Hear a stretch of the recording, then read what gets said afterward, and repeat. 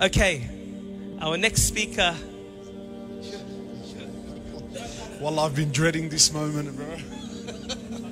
Sheikh Kamal studied 20 years. Sheikh Abdul Salam, the founder of Masjid al-Sunnah, Masjid al-Nur. I'm thinking, what's the jafta on my right? How did he end up here, bro?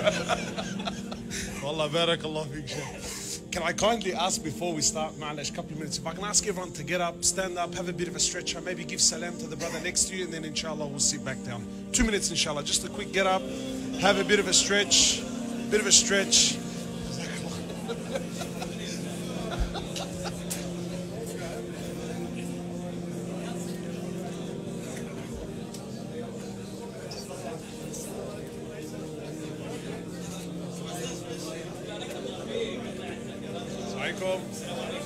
طيب يلا بسم الله إن شاء الله بسم الله.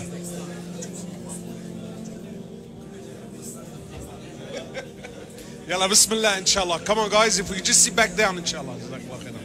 If we just sit back down. Wallahi, may Allah subhanahu wa ta'ala reward you. You guys have all been patient. You've all been patient. Wallah كانوا بدهم من الله يركضوا, man.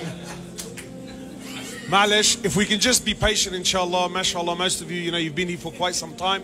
But at the very least, as an incentive, know that by the end of the gathering, Allah has forgiven your sins. Yani, what else do you want? What a way to start the month of Ramadan. Bismillah walhamdulillah wa salatu wa salam ala rasulillah. I'll try to be quick, my brothers and sisters, as much as I can. Look, Allah subhanahu wa ta'ala in multiple places in the Quran, multiple areas, Allah subhanahu wa ta'ala reminds the human being that, O son of man, take shaitan as your enemy. For Allah, He can say something once and that's it. We understand, it's in the Quran. If it made it to the Quran, we understand its importance. Take him as an enemy. He's a sworn enemy. Don't follow shaitan. Don't follow the whispers of shaitan. Allah goes to the extent saying, don't follow the footsteps of shaitan. Again and again, don't follow, watch out. Take him as an enemy. So you're probably thinking, what's shaitan got to do with the month of Ramadan? Almost every sheikh has mentioned that, come the month of Ramadan, shaitan is chained away. The reality is, my brothers, shaitan has worked for centuries on this ummah, and he has worked for centuries to destroy every goodness we have in this deen. I'll tell you what I'm talking about. Alhamdulillah, I was quite fortunate that just a few weeks ago we were in Umrah. Ask Allah subhanahu wa ta'ala to make this possible for everyone. So we're there, we're in Umrah, and imagine, you're in the Holy of the Holy. The Holy of the Holy, we're sitting in front of the Kaaba. Front of the Kaaba.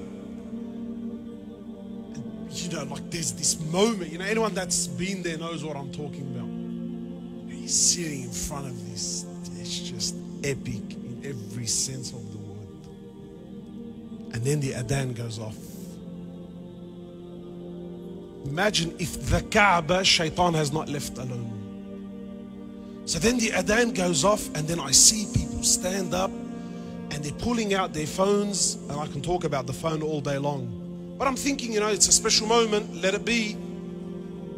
So they're pulling out their phones and they're standing in front of the Kaaba, and then as soon as the adhan goes off, instead of looking at the Kaaba or recording the Kaaba, they turn to their sides and they start recording this clock tower building.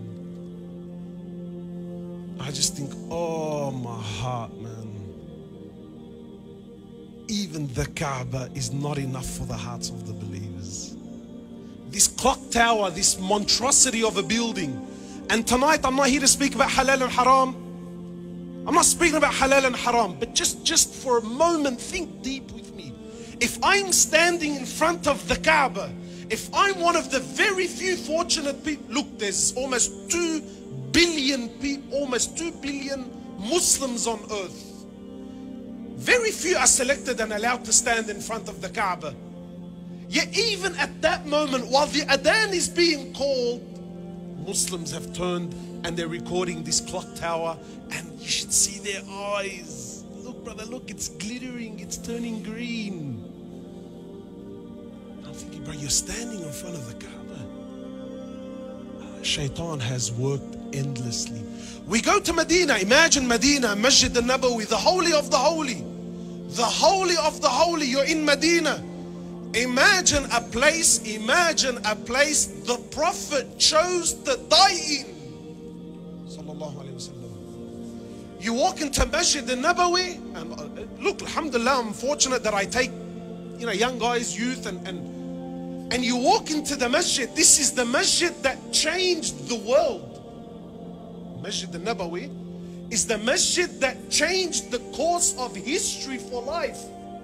Yet we walk into the masjid and shaitan has left no stone unturned. You walk into the masjid, again I'm not speaking about halal and haram, and wearing awe of the carpet, of the pillars, of the electric domes that open and close, and people pull out their phones and look, Sheikh, and our hearts are connected not to the Prophet sallallahu alaihi wasallam, not to the land where Jibreel descended thousands of times to bring down Quran, to speak to the Prophet, to help. No. The hearts of the Muslims has gone where? Every time I go, someone asks me, brother, how many pillars do you think there's in Masjid al-Nabawi? So shaitan has left what? No stone unturned, and unfortunately he's done the same with Ramadan. You might think, but brother, shaitan is chained up in the month of Ramadan. Let me tell you, my brothers, shaitan has been working 11 months. He actually needs the 4 weeks off. He's more than happy to take the month of Ramadan off. He's been winding you and up so long. Like there used to be a phase, the fidget spinner. You know the fidget spinner? The more you spin it, what happens to it? The more you spin it, then when you let it go, it runs for longer. Habibi, shaitan's been spinning you and I for 11 months of the year. So come Ramadan, him and his mates, they're kicking back saying, watch this guy go, bro. And you're gone for a 6. Gone for a 6. And wallah, it breaks my heart. It boggles the mind. How has shaitan been so successful in changing the Ramadan that the Salaf and the Prophet and the companions used to long for? To this, the companions, look, in Masjid al-Nabawi, when Umar ibn al-Khattab came into rule, came into power, radiallahu ta'ala anhu, Umar ibn al-Khattab's time was like, it's known in our history as the golden era of Islam. That's the peak. After the death of Umar ibn al-Khattab, it was just, things were never the same. So in his time, obviously Islam is growing. So now the companions came, pressure was there. It was necessary to do what? To expand the Masjid al-Nabawi. They had to do it. And Umar ibn al-Khattab was one of those very specific people. He used to monitor the hearts of not only his heart, but the hearts of. Anyway, so now they've expanded the masjid. It's a sign of growth. It's a sign of success. Imagine the Prophet's mosque. They've expanded it. Money is coming in. Now the companions, they're debating amongst each other on who has the heart, who has the courage to go to Umar ibn al-Khattab and suggest, not carpet, not chandeliers, not electric domes, no, who is brave enough to suggest that we should put some paint on the walls? So Umar ibn al-Khattab says, over my dead body. What was his dalil? What was his thinking? What was the wisdom?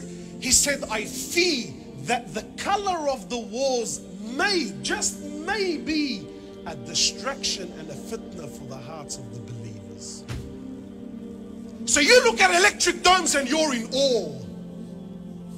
Umar refused to paint the walls because he knew how sick our hearts were. How, just for the love of Allah, someone explain to me, how has shaitan turned the month of fasting into the month of feasting? Someone please explain. The month of eating less has become the month of throwing food away. The halal and haram, I'm not here to debate. The mashayikh here, I'm not a sheikh at all. I'm not here to speak fiqh. But just think with me. How has the month of fasting, how has he been so successful into turning it into the month of feasting? Is it haram to eat? No, wallah, it's not haram to eat. But brother, I ask you by Allah, is this what Ramadan is about? You want to see the condition of the Muslims? Go to an iftar where the food is late.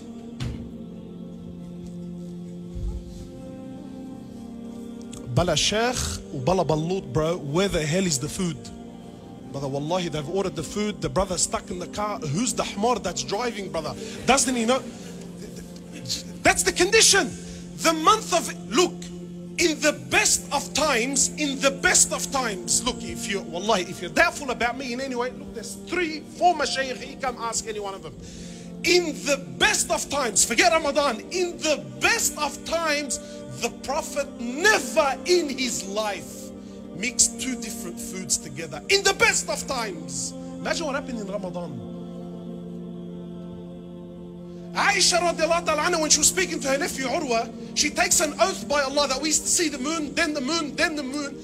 2 consecutive months, so it's longer than Ramadan. 2 consecutive months, she said there was no boiling, no cooking, not a single flame was lit in any of the 9 houses of Rasulullah for 2 consecutive months. So Urwa asked, how did you eat? How did you survive? She said, Al-Aswadan al-Tamru wal-Ma. If Umar didn't want to put paint on the walls because lest it should be a fitna, what would have happened to the Prophet if he's seen the way we deal with breaking our fasts? Explain to me how the month of fasting has become the month of feasting. Explain. Can you see shaitan all over it or not? There are foods that are only made in Ramadan. And we've accepted that. There are sweets, they're only made, yani if you went on the day of Eid, brother, you missed it, Ramadan. Who's behind it? Who's behind it? Allah, keep you busy. Look, shaitan couldn't stop me from standing in front of the Kaaba, but he could take my heart and my eyes away to look at the clock. Shaitan couldn't stop you from fasting, but uqsim billah, he's going to take every opportunity to distract you. Allah, let him feast, bro. Let him eat like monsters. Go to any one of these, you know, not last year, before, my wife said to me, buy bread. The day before Ramadan, I wasn't thinking, I thought, all right, I'm going to buy bread. I walked into the guy, I said, brother, is there any bread? He looked at me and, brother, what are you smoking? Bread? Ali Habibi Makhallu sesame seed. Nothing. They polished the shop. So I thought, wallahi, I said to him, brother, are you closed tomorrow? He said, no, I'm open. Consume. Business owners prepare. Look, the Salaf prepare for 6 months for Ramadan. Trust me, our Muslim business owners also do the same, but they're not preparing like them. Yalla, containers. Shops open in Ramadan and then they close when? Explain to me how the month of fasting has become the month of feasting. And trends, it's not haram. Please don't come to me, brother. Are you saying, no, it's not haram. But can you see shaitan all over it or not? So because breaking our fast wasn't enough, what did shaitan have to do? He brought out trends. A few years ago, we had this musibah that hit the ummah called the camel burger. Were you aware of it? Are you serious, Sheikh? 2 minutes? How is that fair? The camel burger was the musibah that hit the ummah. Muslims in the thousands stood in rows. Brother, the camel burger. We became fuqaha. Brother, I heard if you eat camel, you need to make wudu before and after. It jannanit the area. Camel burgers jannanit the area. It's not haram. Wallahi, it's not haram. But why in this month? Why was this the month that the ummah was obsessed with camels? Then when camels became the norm, what happened to the ummah? It became the D. When the D became the norm, last year it was the rabbit. Uqsim billah, the Australian wildlife has become petrified of the month of Ramadan because no one knows who's on the menu next. No one knows who's up next. Yalla, petrified. If it's not camels and burgers and donkeys and whatever we're eating, what, it's cocktails and mabar. Again, wallahi, it's halal, it's not haram. But I ask you by Allah, is this Ramadan, bro? Is this Ramadan? And shaitan has fooled. And people love it. Brother, don't you like the nightlife? Don't you like the buzz? You know, my brothers, the nights of Ramadan are holier than its days. Did you know that? The nights of Ramadan are more special, they're deeper. The best 10 nights of the year are in when? But the best 10 days of the year are not in Ramadan, indicating that the nights of Ramadan are far more special. So what has shaitan done? What has he done? You know, have you seen in our communities what has Ramadan become now? It's become this nightlife. It's become this, wallahi, Lakemba's become the new King's Cross. Not King's Cross in the sense of the prostitution. No. What do I mean by the new King's Cross? It's the place to be. You know, in the 90s, in the 80s, in the, brother, where do you go to party? You go to King's Cross. No, now we've got the new King's Cross and it's called Lakemba. Halden Street, Lakemba, Allahu Akbar. It's the buzz. It's the place to be. Is it haram to be there? Wallah, it's not haram. But I'm asking you, is that what Allah wants? We're complaining that the brother is leading 20 rak'at, brother, is this sunnah? How come that takes so long? But you're standing for 45 minutes to eat a donkey in a burger. That's not a problem. It's not a problem. So the nightlife. And brother, you know, even the non-Muslims are in. Do you think the non-Muslims are coming because, wallah, they're learning about Allah? And we're fooled. And we're fooled. Yallah. The nightlife, the buzz. This is the Ramadan, brother. And look how shaitan, remember, oh ye, what's he been doing? Yes, come Ramadan, Habibi, he's kicking back and he's laughing. Look at the fools. And we're not fools, my brothers. We're honorable people. Please, please see shaitan all over it. Don't take part in these places, man. Don't fall for these trends. Our women who we complain, oh ye, our women, have some rahmah, have some rahmah. Simple foods, man, simple foods. Anything, wallah, anything you can put together in an hour, hour and a half tops. Some soup, anything. Sure, anything, brother. Brother, I've been fasting all day, brother. Look, again, you know, as men, it's funny. But these women who, brother, so how do they spend their Ramadan? How? Show cooking, bro. Wallahi jnoon. Wallahi jnoon. You know, like if you're not Arab, I don't know. Are you guys familiar with this food? It's called wara'anib. Anyone here familiar with it? Again, this is my personal opinion. I'm not saying this is deen. I believe this is the food of shaitan. Definitely, bro. Wallah, if it was up to me, I'll make this food haram. I'm not saying it's haram, remember what I'm saying. But just the idea, why? I'll tell you this food, it's an amazing food. It tastes beautiful, absolutely. Why? But because it's satanic, it's beautiful. So this food, how does it work? I'll tell you how it works. If you're Lebanese, you know what I'm on about. So what happens is, our wives, they call 6, 7 of their friends to come over. 6, 7 of the friends. These are the people who don't have time for Quran. We don't have time to fix our Taraweeh. We don't have time to fix our Tajweed. We don't. But the Rijal of the house, brother, he needs to eat wara'anib, brother. So, okay, so now she calls 7 of her friends, and 7 of her friends, they come over for the subhi. Have you seen the subhi? So it's amazing. Yes, 6 of us, they all come down. They grab these vine leaves with this meat and this ukhad, but a 4-5 hour backbiting, slandering session.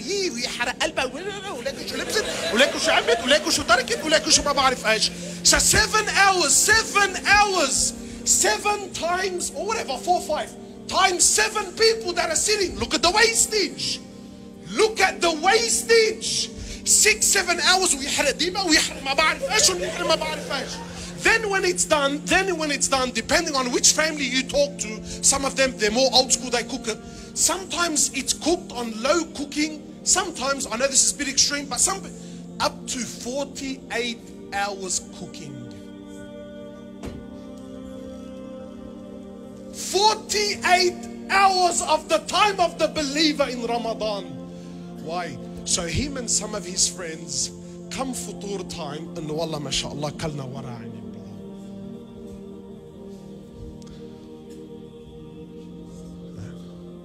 Can you see shaitan or not? And here's the other dilemma.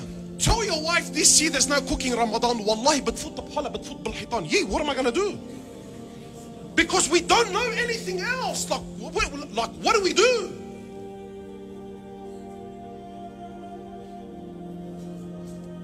And this is Ramadan for us. So brothers complain always. And inshallah, he said 2 minutes, 15 minutes ago. So forgive me, Shaykh. Wallah, forgive me. But I'm trying to make up for last time. They didn't give me time. I said I was going to get him back. I'm going to wrap up with this, yeah? So brothers always tell me what? Brother, have you noticed how Eid doesn't have the feeling anymore? Eid doesn't have that feeling anymore. I say, Wallah, brother, where's the feeling gonna come from? Where? You and I, we've been eating and feasting and partying 30 nights of we've been eating out for 30 days. You've been having hulu and sweets and argili and my cousins and my tata and my amma and my khala for 30 days. Yes, come Eid. What feeling are you expecting, brother? What feeling are you expecting? Come Eid. What do you expect? There's no celebration for you. You've been partying for a month. You've been partying for a month. Look, honestly, what do you expect to feel? Guess who Eid is really for? The guy that hasn't had a single invitation. He's been doing his maghrib in the masjid, breaking his fast. He's here for Isha, praying his taraweeh, monitoring, and he freshes himself for 30 days, eating little, trying to push and push and push and push. Yeah, when the day of Eid comes and he hugs the brother that's been praying for 30 days next to him, and his eyes tear up, and there's that moment. And do you think Allah accepted us, brother? That's Eid for the believers. What's Eid for you and I?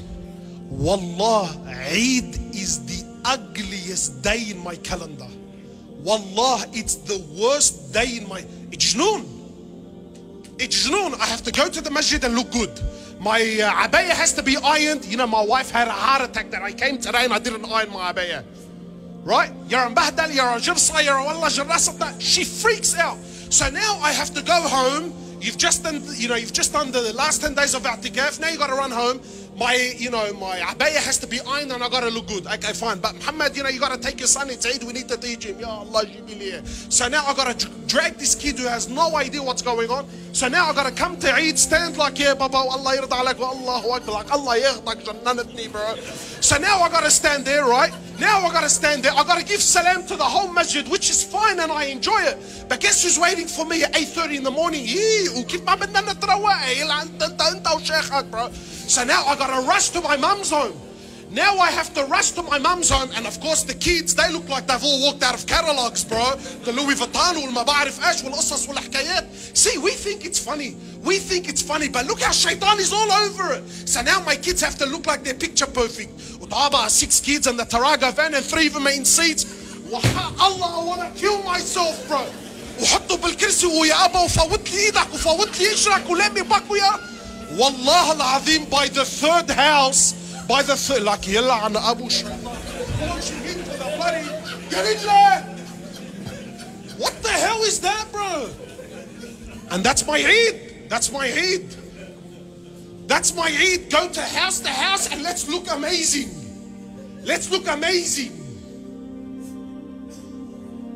And you're telling me, brother, how come I don't feel anything in Eid?